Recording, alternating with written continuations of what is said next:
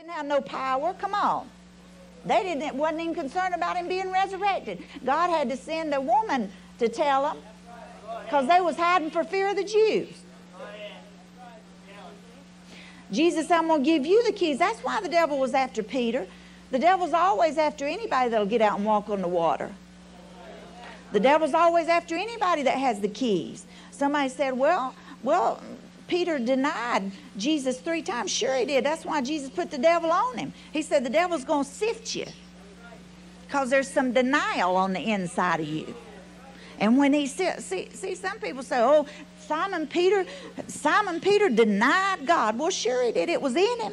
Had to be sifted out. Come on. There's some stuff in you God will sift out. See, you ain't all wonderful like you think you are. There's some stuff in you that God will sift out. I know you mothers. I know with my kids, didn't the spirit of murder ever come on you? And you wanted to vote for abortion?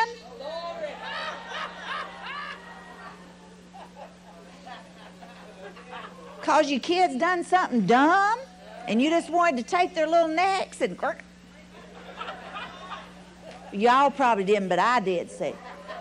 Now, see, that's a joke. But you know, I got mad at my kids one time. I said a few cuss words. I know y'all don't cuss, but I see, y'all had to pray for me. I said, oh, Jesus, I done cussed in front of my kids. I done cussed, and here I am preaching and prophesying. I done cussed in front of my kids. You know what? God said that cussing was in there, or it wouldn't have been able to come out. He said, now let me go ahead and sift that out of you, and we're going to clean your mouth up. Because I didn't have a trashy mouth sometimes. It's the way I was raised, you understand. When moonshiners raise you, you have a colorful vocabulary.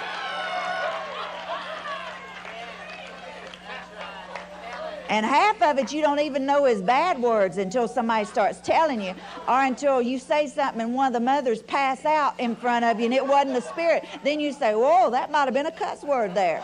I've been using that word my whole life. So see, you'll have stuff on the inside of you. I always say Ishmael was in Abraham the whole time. If he wasn't, he couldn't have come out. And God had to get Ishmael sifted out of Abraham. See, you got Ishmaels on the inside of you. And sometimes you try to wrestle with your flesh and you condemn yourself and you get mad at yourself and you say, there ain't no way I can do this ministry. I done lied, cussed. There ain't no way I can do this. But that's God just sifting some impurities out. That's God just sifting your Ishmaels out. Thank you. Because after God gets them Ishmaels sifted out, up behind that Ishmael is Isaac.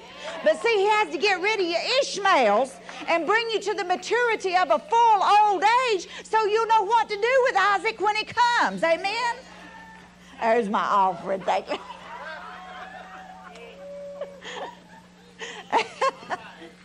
See, our problem is, bless you, sweet.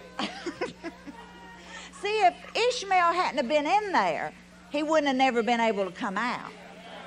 That's why Sarah said, after she's the one that told Abram to go in the tent, that's why she said, this judgment be on you. You was the one with Ishmael, not me. Ishmael wasn't in me, Abram. He was in you and Hagar. Now, see, if it hadn't have been for your Ishmael in there, I could have had my Isaac. But no, you got an Ishmael in there.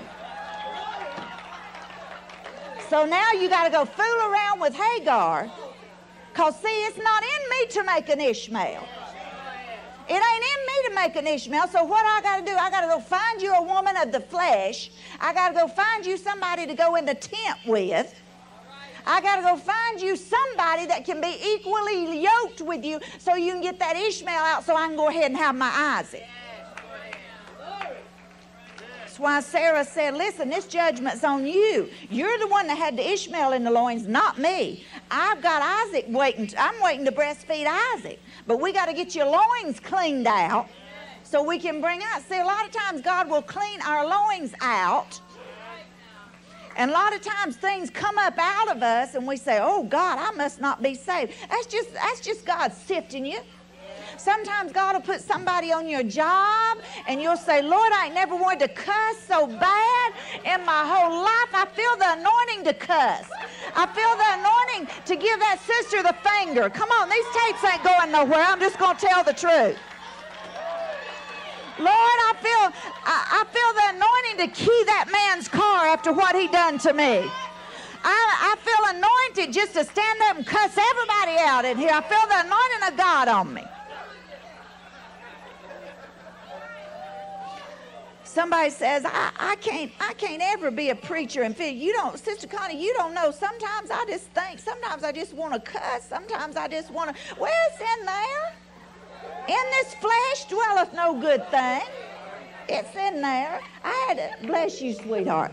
I had this young boy at the church, and he is threatening to backslide every week. Backslide every week. I said, what are you going to do if you backslide? He said, I'm going to go down and get me a beer.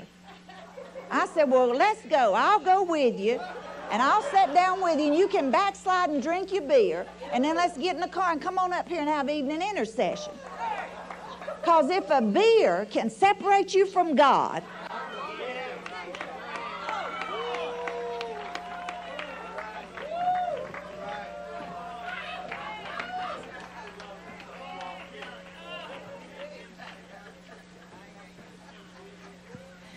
if you going down and drinking a beer can undo the crucifixion, then I'll go down there and have one with you.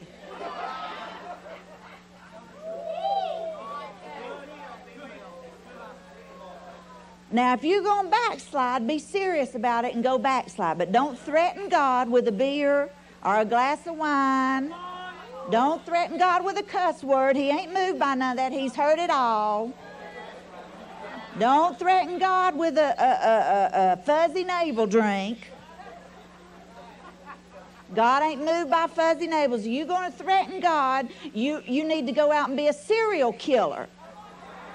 Now, that might upset God.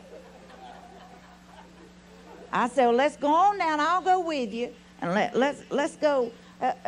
He said, well, Reverend, what are you going to do in there? I said, well, I'll just talk to whoever's in there, tell them what we're doing at the church, see if he might say, see, I ain't intimidated by nobody. The earth is the Lord's and the fullness thereof, and I don't care what bar it is.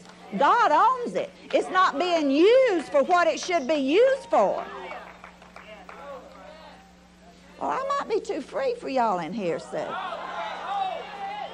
Because, see, my sister was managing a bar. And I said, and she had got away from God, and she was managing a bar and into all kinds of stuff. And I woke up one morning, I told Curtis, I said, I'm going down to see my sister at work. Curtis said, she's still managing that bar? I said, well, yeah, I think so. He said, you going to go in there? I said, in full and living color. And I went in, I said, y'all got Pepsi in this place? Bring me one. Do y'all know who I am? I'm Jenny's sister. They said, ain't you the preacher? That's right. I sure am. Glory to God. I sure am. Walked right in there. Come on. Them people waited on me like I was God come in the flesh, because I was to them. Somebody says, ain't you worried about your reputation? No, I lost that when I was in the world. I ain't worried about my reputation. Now, I ain't going to do nothing intentionally just to make people think I'm crazy. But, you know, I ain't going to live in no glass house. If I want to watch a video, I'm going to watch a video. Come on. I ain't going to live in no glass house. Because if my salvation is that easily taken away from me,